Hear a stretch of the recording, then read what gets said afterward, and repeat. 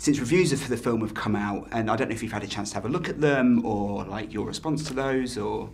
No, what are they saying? Well, it's been getting a mixed response.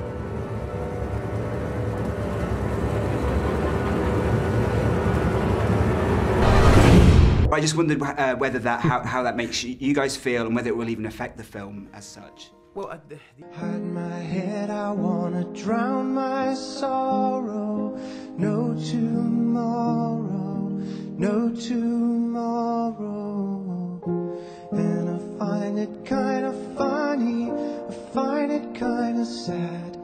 The dreams in which I'm dying are the best I've ever had. Mad world. Ben? I agree.